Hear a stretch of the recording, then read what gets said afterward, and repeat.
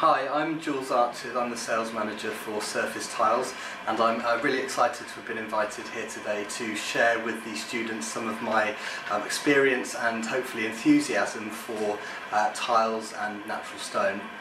I hope this is a useful session, and yeah, let's see what the students think. This afternoon, I'm Jules Anchard. I work for Surface Tiles. I don't know if anyone here is familiar. We're a London-based tile company with 5 London showrooms.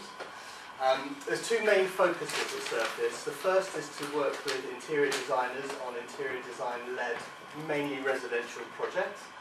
And the second is to bring new materials, new trends and new technologies to the market. And what I'm going to try to do during this presentation is really to instill in you some of my enthusiasm and hopefully my experience, and share with you some of the key considerations when it comes to specifying tiles and other hard surfaces. So just to quickly run through the agenda, I'm going to start off with a little bit about the evolution of materials, the main tiling materials that we work with at Surface. Something about new technologies, what's changed over the last 5 or 10 years. A bit about production, main things to think about when designing with tiles, and then a section on emerging trends. And it would be great if you guys have got any questions throughout the presentation, just stick your hand up or shout or ask me, so this becomes more of a discussion rather than just a straightforward presentation.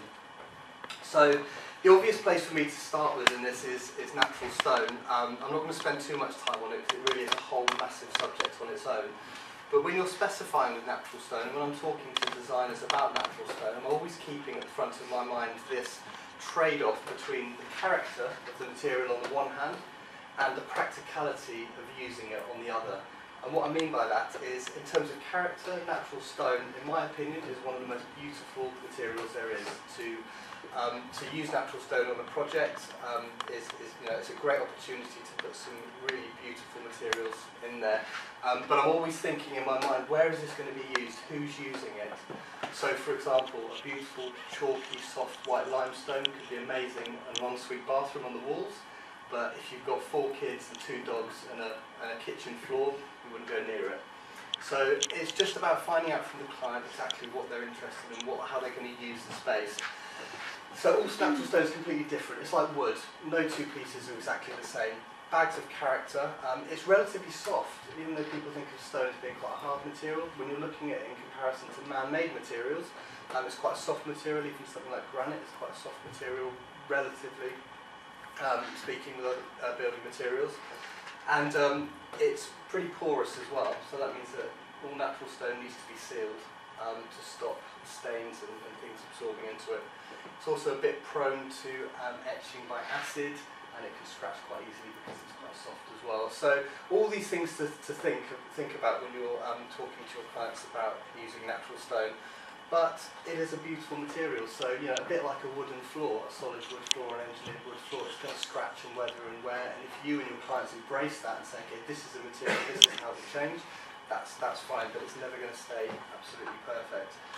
It's also quite unreliable in a way. I mean, you can see this is Jura limestone, it's a Turkish limestone. This is really typical of Jura limestone. You get 2 tiles completely different colour, so watch out when you're getting samples as well, because a sample will always be a small piece of a tile.